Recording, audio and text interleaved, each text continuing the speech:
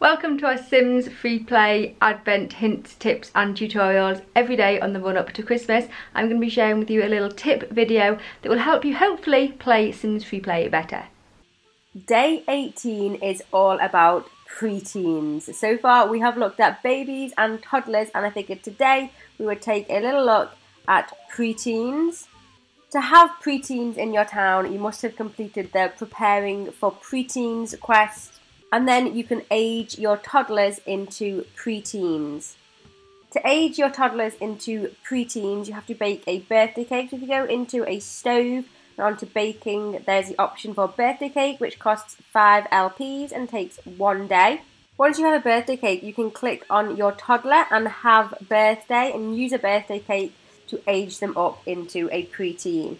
Once you have a preteen, you may want to go into the wardrobe section. Like you do with other Sims, you can just use the wardrobe to browse clothes and change their outfits. As with the toddlers, there is lots of cool hairstyles and clothes items that you can choose for your preteen. You may not have all of these. Some of these I may have won with different quests and limited time events.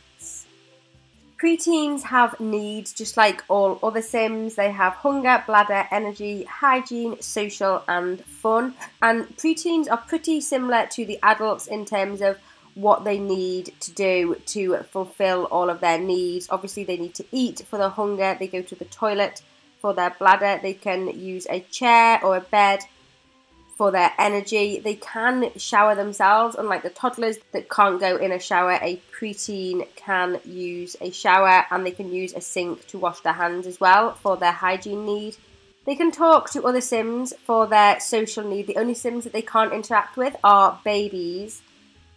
And for fun, there is a ton of things that they can use for fun. They can use the normal TV, stereo items, but then they can also use these things like the basketball court and this slip and slide out here for some fun.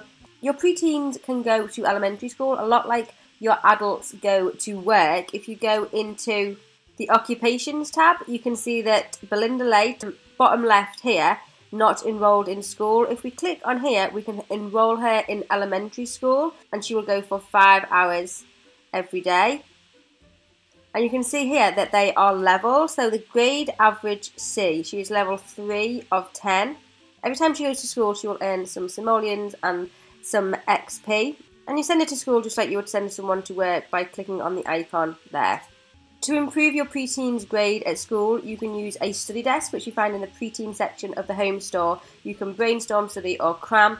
Your preteens will naturally just get better grades the more they go to school, but this will just speed up the process. There are several hobbies that your preteen Sims can take part in. They can take part in ballet, karate, diving, figure skating, seashell collecting and skill tester. Karate and ballet are both done over at the community centre. Diving can be done over at the swim centre or any home lot with a swimming pool and a diving board.